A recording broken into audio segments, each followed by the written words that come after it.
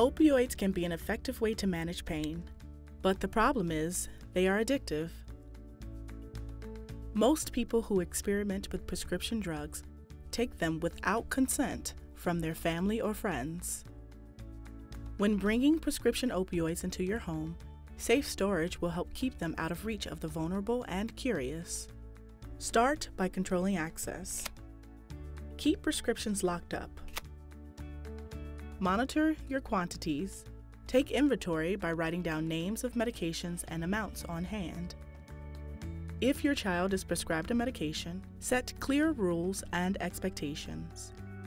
Remember, safe storage of prescription opioids will help keep these addictive drugs out of the wrong hands. Find out more about opioids and safe storage at getthefactsrx.com.